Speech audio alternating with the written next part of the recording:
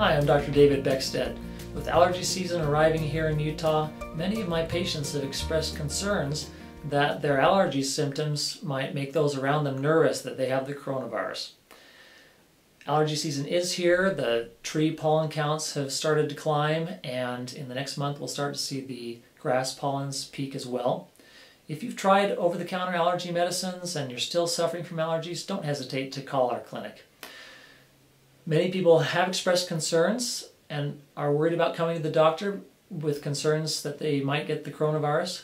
But here at our clinic, we've created a safe, sterile environment for allergy testing and treatment. We offer allergy shots and allergy drops as options to cure your allergies, giving you the relief you need.